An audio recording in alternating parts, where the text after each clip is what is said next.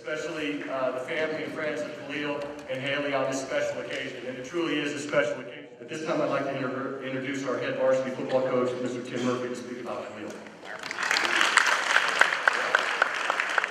So it's kind of a strange anomaly how this whole thing came out. But my main memory of Kahlil playing football is when we played against him his junior year. And we had to prepare for him and how scared we were of him. And we ran a play up the middle, which I was holding my breath right off the bat. And you guys remember Ruben Vega? Tough kid, strong, powerful kid. This guy picks him up with one arm.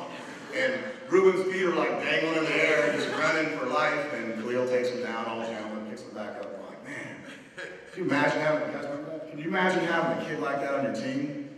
And then all of a sudden, he's transferred like 3 or 4 months later. I'm going, man, this is just too good to be true. I can't believe this is going to happen. We're going to have one of the best players ever to play high school football.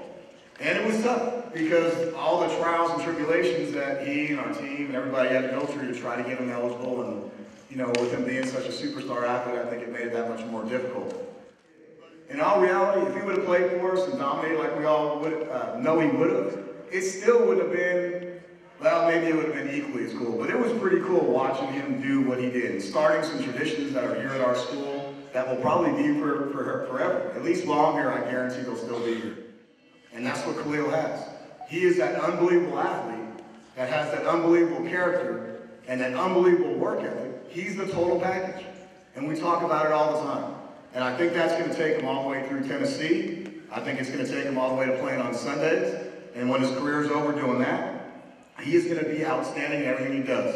He's going to be a great husband, he's going to be a great father, and he's going to be great in his profession after athletics.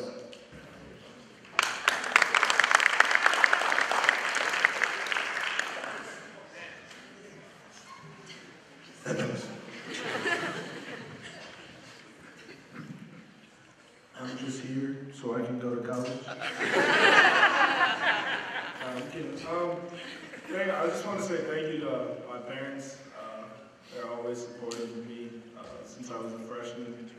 Thank you to my brothers and my sisters, all my friends and family that came out from down in LA, my coaches, Coach Murph, all of the students and everybody who's been really cool to me. They made the transition really cool and pretty smooth, and coming to a new school, not knowing anybody. It's been a lot of fun so far, so I look forward to finishing out the year and representing Clayton Valley, Tennessee, so thank you.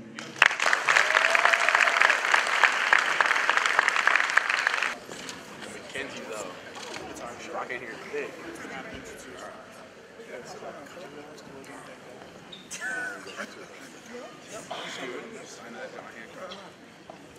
Where's Jalen?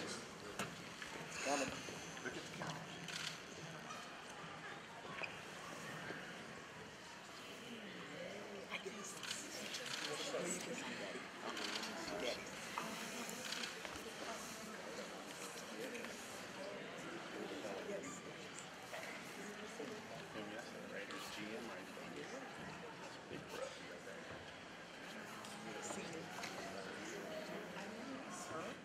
All right, they're calling you the greatest recruiter that Tennessee has ever had. What do you think about that?